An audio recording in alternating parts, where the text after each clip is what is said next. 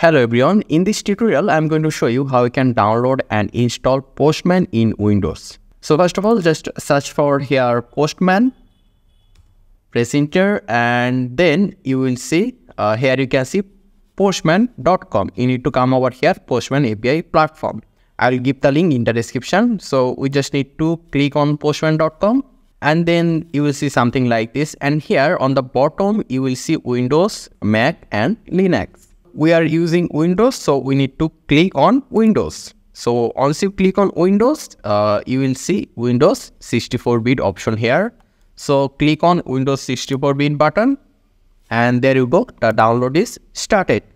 So the file size is around 123 MB, so it will take a minute to download. So right now I'll just fast forward the video.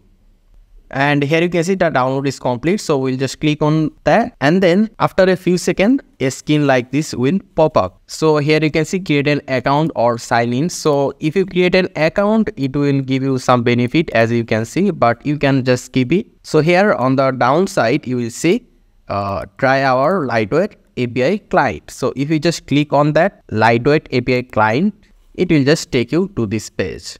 So here there you can see there is nothing. If you click plus icon, it will open another page. So let's just test if the API works properly or not. So there is a test API, so I'll just paste this here, and there you can see dummy.restapi example.com/API/version employees. So I'll also give this in the description, just check it out. Using this we can check our Postman whether it's working properly or not. First of all, you need to choose the get method, then give this link, and here if I now click on the send button, so here you can see we're able to get some dummy data over here from using Postman API.